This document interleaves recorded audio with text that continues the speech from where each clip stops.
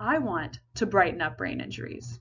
And no, I don't mean that I want us to be more positive or optimistic about them. In fact, I actually think we should start taking them a little bit more seriously. In just the 3 minutes I have to talk to you, one Canadian will suffer from a brain injury. That adds up to 170,000 brain injuries every year in Canada, resulting in 11,000 deaths and 6,000 individuals left permanently disabled. Despite these facts, there is still no single standard objective criterion for diagnosing concussions. There is a glaring void in concussion diagnostics.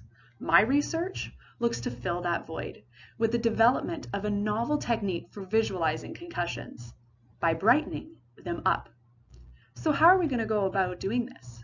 Well, we start with the severely injured brain, as you can see at the bottom of my slide. When an individual receives a brain injury, astrocytes flock to the scene of that injury, like first responders to the scene of an accident. I also like to think of astrocytes like the scab of the brain. When you cut your arm, a scab forms so the skin can heal correctly. Similarly, when you injure your brain, the tissues and cells in that area essentially turn to mush. So the astrocytes form a scaffold around which the cells and tissues can heal and reform correctly. The only difference between the two is that a doctor can see the scab on your arm and know that you're injured, but they cannot see the scab in your brain. I want to make this brain scab visible.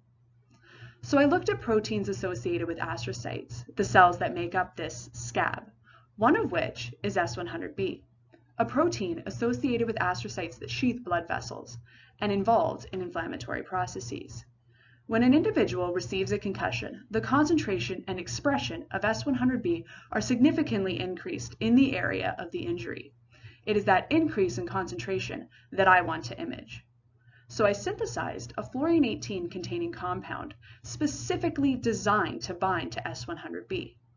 Once that compound is bound, it can effectively be imaged through the use of positron emission tomography, or PET for short, which measures the energy from the radioactive decay of the fluorine-18, and it depicts that energy density in a handy-dandy 3D image using a big, bright red spot, as you can see in the picture at the top of my slide. And that big, bright red spot highlights where the injury is found in the brain, and it also lets us know whether or not an injury is present.